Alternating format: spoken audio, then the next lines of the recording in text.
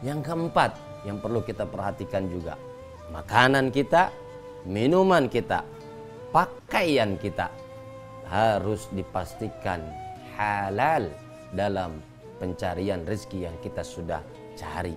Bahwa mat'amu haram, wa malbasuhu haram, wa mashrabuhu haram, fa anna yustajabalah.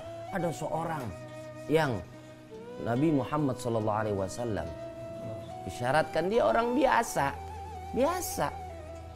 tetapi karena seluruh pakaian makanan yang ia konsumsi beserta minuman itu dipastikan halal, maka doanya diijabah cepat oleh Allah SWT. Sebab kalau pakaian, minuman, makanan yang kita makan itu haram, maka itu juga menjadi penghalang doa kita segera dikabulkan oleh Allah SWT.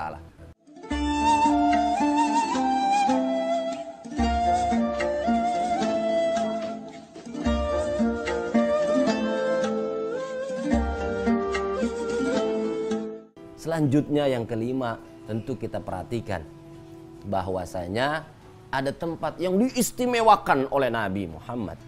Bahwa ketika kita berangkat umroh, amin, atau haji, di sana ada tempat-tempat seperti satu contoh tempat multazam. Di antara Hajar Aswad dengan rukun Hijir Ismail, ini ada multazam.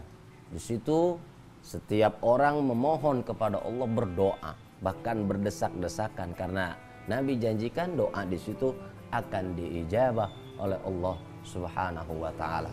Ala kulli hal, kita sebagai hamba Allah tugasnya hanya usaha alias ikhtiar, dilanjutkan dengan berdoa dan tawakal. Ini tiga unsur harus disatukan untuk kita lakukan setiap aktivitas kita. Maka di saat kita libatkan Allah dalam seluruh kegiatan kita, dengan kita berikhtiar, berdoa dan tawakal, selesai tugas hamba. Selanjutnya soal hasil, apa yang kita inginkan, itu adalah kita pasrahkan kepada Allah Subhanahu wa ta'ala. Karena itu maka kita perlu adanya mental yang kuat, prinsip yang kuat, dan keyakinan yang kuat. Di antara adab juga ada keyakinan. Nabi sampaikan dalam satu sabdanya, ud'ullah wa antum muqinuna bil ijabah.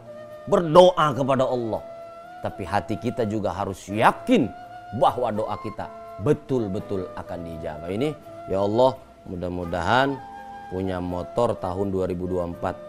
Dalam hati, apa iya ya? Bah mungkin ya? Nggak yakin. Siapa yang mau ngasih? Duit dari mana? Baru berdoa sudah tidak yakin, maka itu tidak akan terijabah. Maka itu pentingnya kita husnuzon, baik sangka kepada Allah dalam doa-doa yang kita panjatkan dan kita mintakan kepada Allah.